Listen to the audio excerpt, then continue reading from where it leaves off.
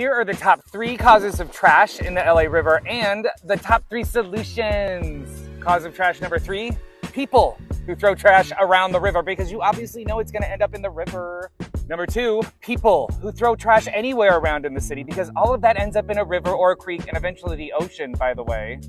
And the number 1 cause of trash in the LA River, you guessed it, people. At least people, according to the Supreme Court. That's the mega corporations who force us to buy products in non-reusable packaging in order to survive and eat, and then blame us through ad campaigns when we have no place to put their trash.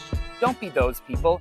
Be these people instead. The number 3 solution, people who pick up trash in their neighborhoods and local parks so it doesn't end up in the river or the ocean. Yes. Number 2, people who vote for leaders that will hold those corporate people accountable. Yes, yes. And the number 1 solution for getting rid of trash at the LA River, you guessed it, people. People who join Friends of the LA River at the Great Los Angeles River Cleanup this April. Yes, yes. I'll see you there.